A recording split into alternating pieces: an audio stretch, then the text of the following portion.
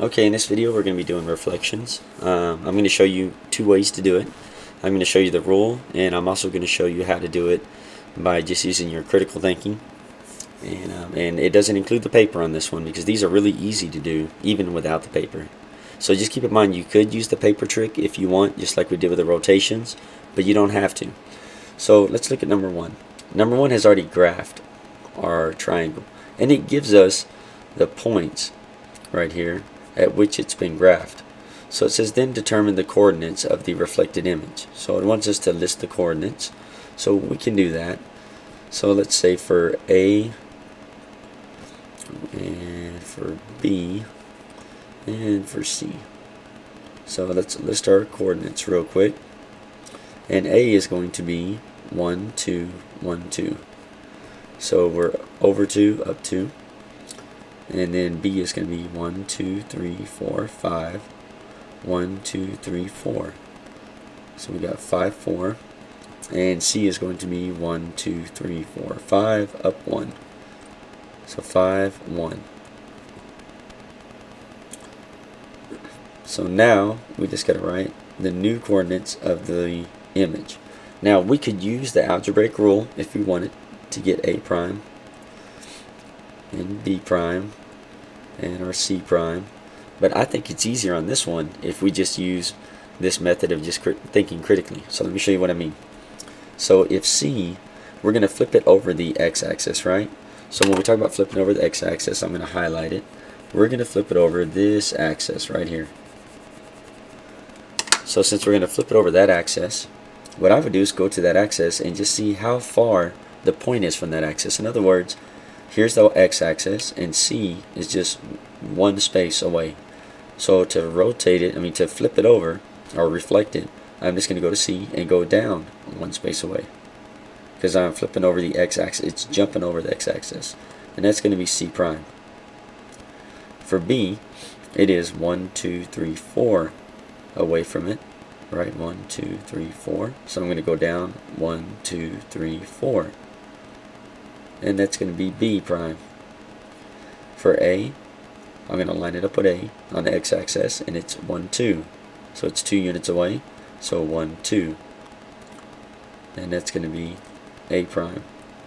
And now I'm just going to connect it. So I think that's the easiest way to do these. This is my new image. And this one was my old image. So now we just need to list the points, and we've answered the question. So let's go ahead and list the points. A prime, notice that it's still 2 on the x-axis, so it's still going to be 2. And that's the neat thing about these, is the numbers will stay the same, just the signs will change. So that's still going to be 5, 4. This is still going to be 5, 1. Now we just need to change the sign. All we did was y changed from being positive to being negative. So my y is going to go negative. Here my y value changed from positive to negative. So that's going to go negative. And here my y changed from positive to go negative. So notice that these are, and I'm going to highlight them, that's A prime, that's B prime, and that's C prime. And I'm done. I've reflected my image, and I've figured out all my coordinates for my A, B, and C prime. So I think that's the easiest way to do this. So now let me show you how to do it just using the rule. Alright, on this particular problem, let's take a look at number 2. So on number 2, I want you to keep in mind that we're going to do this by rule, and it's telling us to reflect over the y-axis. So whenever we reflect over the y-axis, and I'm going to write right here y-axis, we have a rule, and our rule is going to be x, y, and then we're going to have negative x, y, just like we had on our Cornell notes.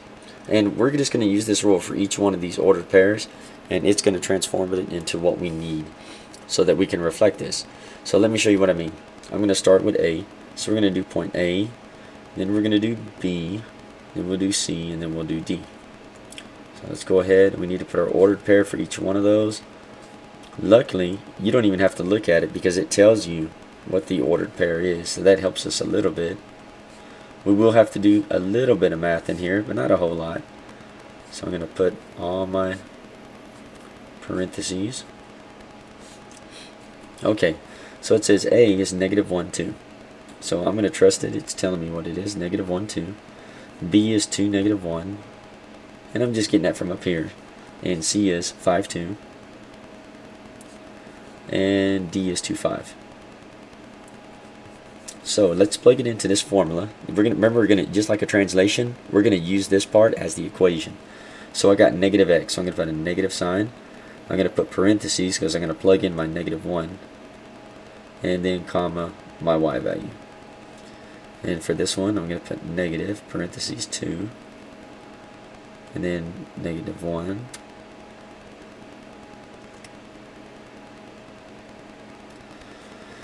And then for the next one, I'm going to plug in for x, so I'm going to do negative, and then have a 5, and plug in for y, and I'm going to have my 2.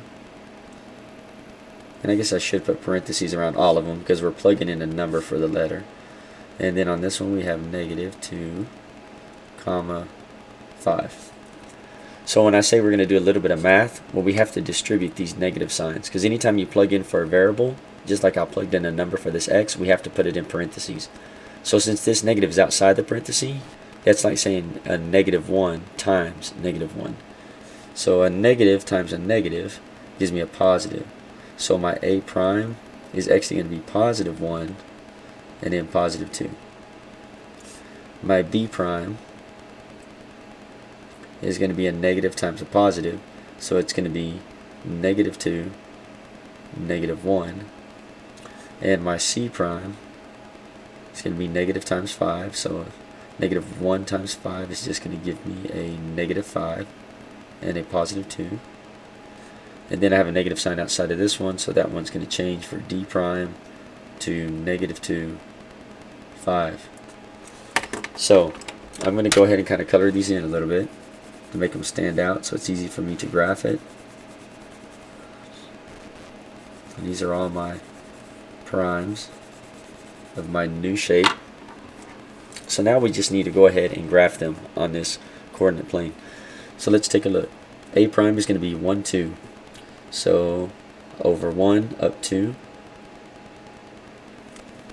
That's A prime. And then B prime would be -2, -1.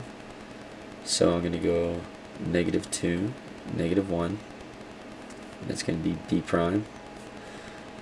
C prime will be -5, 2. So I'm going to go over 5, 1, 2, 3, 4, 5, and then up 2, 1, 2. That's C prime. And then D prime is going to be -2, 5. So I'm going to go over 2, up 5, 1, 2, 3, 4, 5. And that's going to be D prime. So with that in mind, I want you to go ahead and we're going to connect these points.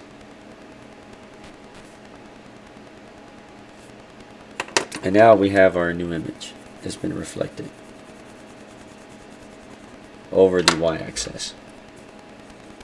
Now, for those of you who are thinking about the way that we did it that first time, I know you remember it, and you could be looking at it going, well, you know what, I think it would be easier just to do this with that critical thinking and say, oh, okay, here's my y-axis, my A is 1 point away, so I'm just going to be my A 1 point away on the other side.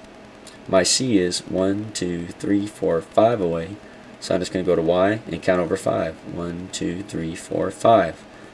My D on my y-axis is 2 points away, so I'm going to go ahead and just count 2 points away on the other side, and there's D prime.